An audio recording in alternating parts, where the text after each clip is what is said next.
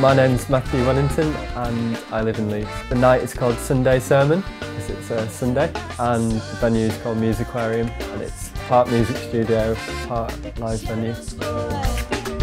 Yeah, I guess what makes our night different is we really focus on the live music, a quality over quantity thing, and we get a lot of respect on that front, I think. Really pushing and supporting live music and up and coming acts. We pride ourselves on finding talent up and coming, and then when they get big, it's always nice. Now, lies below me, burning gently as they pass by, and I cross my fingers, they're blinking slowly as the night. The coffee, if people are feeling a bit tired, it's to pick up that. So we were doing a little mix between the espresso shots with the red Stag.